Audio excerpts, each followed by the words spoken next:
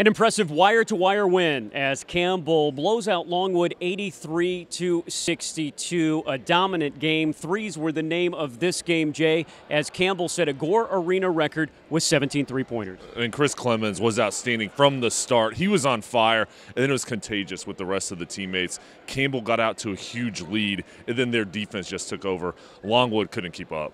Clemens tied his own single-game record. He hit 10 threes. He was 10 of 18, 39 total points to go along with his 5 assists, and he surpasses a couple of legends in the game of basketball. Clemens is now 13th on the NCAA all-time scoring list. He passes Larry Bird and Tyler Hansbrough tonight. Well, and he's a special player that everybody knows about throughout the country, but it's just like his accolades keep racking up, and it's so impressive to watch him in the zone, playing out on the court, the way he can take over a game, whether it's the first half, second half.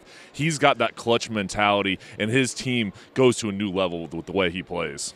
Campbell will hit the road. They will take on High Point coming up this Thursday and back right here at Gore Arena for a men's-women's doubleheader, 2 o'clock and 4:30 this coming Saturday.